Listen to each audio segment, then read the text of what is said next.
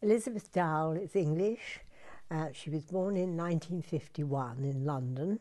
She's become probably the world's most important painter of pears.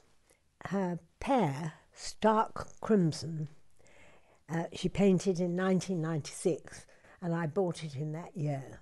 She came to my house and spread probably a dozen Pear paintings around the room. And I found it very difficult to choose which one. But I bought two. One was this one, and the other one was a conference pear, which is probably one of the most famous ones.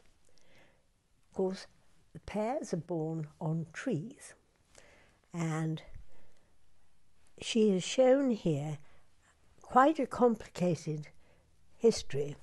Here are the flowers, here, springtime. Then she had to go back and find the tree again and do this, which is, of course, the fruit. And then she always showed the fruit fully ripe and cut in half or a quarter, so that you could see what the inside looked like. So you've got really a great deal in this painting, not just a great deal to look at, but actually it means that if you paint a fruit in such detail, you have to go back several times. She painted a large number of pears and did a big book on pears. It's just horrifying to think of how committed she was, because of course all these bits take the same amount of time as you might on a completed painting. And she'd probably have several paintings going on the go the same year for particular kinds of fruit. Then it can be very irritating because sometimes a tree won't fruit. And I had one tree in my garden which simply would not grow cones, and for 3 years there were no cones.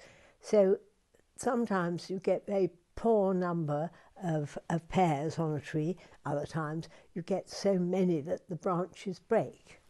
But this is a wonderful tree and rather unusual colour of the pears.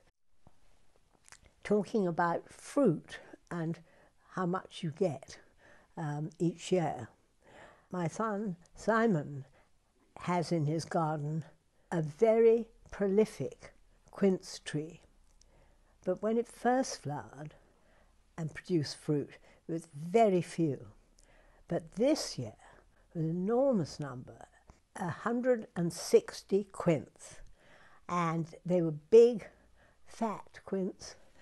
And he made them all into a jelly or jam. And he's very pleased with himself and very popular with all our friends who got the occasional pot